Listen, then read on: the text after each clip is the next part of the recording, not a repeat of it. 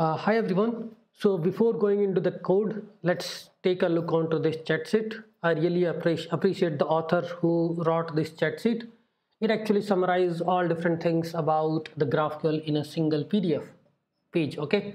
So we talked about the schema, query, mutation, and subscription. Subscription you can add it later, but this is what our schema is built of, right?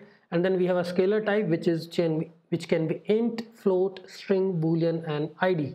Okay, in type definitions we talked about type, query, mutation, and the scalar types, right?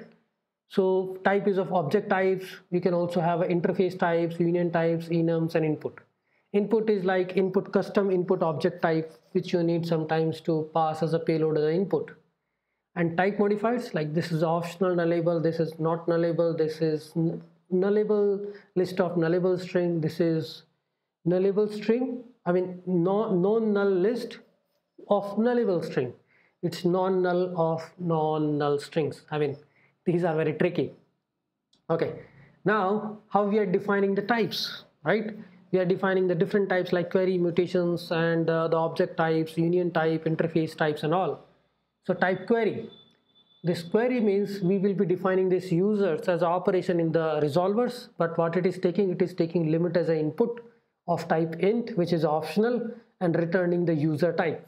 Okay, because based on this definition only we will be writing the resolver, and resolver will be returning the array of users from this query.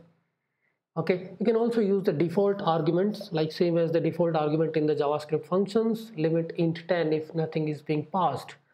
Then the limit and sort, you can pass the multiple arguments in a query or a mutation. You can also set the default value of some of the argument like this, int 10, string ascending, something like this. Input type, you can create a custom types, like I have the user mutation and it's like an update of user I'm doing. So I'm passing some payload. In the payload I will have username, email, and all. So you can actually create a custom list user input. Okay, now coming to the interface. Interface is nothing but another type, right? So interface foo, interface goo, and then you can create a type out of these interface. So interface bar implements foo. So whatever you have in the interface foo, you will get that will get added in the bar type. You can create another type baz. So interface are like same concept which you see interface in any programming language. So we can create a types by implementing the interface. We can add additional shared attributes, shared scalar types by just implementing these set of interface. You can implement multiple interface to a type. There is a new type implementing two interface. So you got all the definitions. Unions. Sometimes you wanted to create a, you don't know like what kind of input I will be returning based on some property, right? So in that case, you can actually create the another type out of two types by doing the union.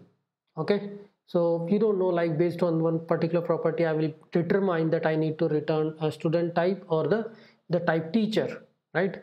And then enum is nothing but sometimes you wanted to allow a particular set of input attributes. Enum is like a fixed set of values are allowed for that particular key, like enums in database, enums in TypeScript. These are nothing but a set of values which are only allowed. Okay, so after just going through this chat sheet, what is GraphQL schema language, how it look like, we are creating schema and resolvers and just creating Apollo server, right? So writing a basic GraphQL server isn't hard. What we are doing is we are creating type definitions and resolvers. So let's take a look onto this example. Now you can extend this example to a further. If we talk about very basic things, we are not talking about what arguments you are going to take in as an input. Here we are just taking async. This is also a function definition which we will talk about. What all arguments we are getting, the context type, the arguments, and the data. This is last argument is a context, and this is the argument, and this is scalar type. Okay, resolvers. So what do we see in this code? The type definitions, the resolvers, and our server.js. Now if we talk about the integration, this is plain and simple Node.js code. What you will do is you will write your server, you will write your MongoDB, and from MongoDB you will be able to get the data, right? Okay, so let's try to extend this application in the next video with some more features.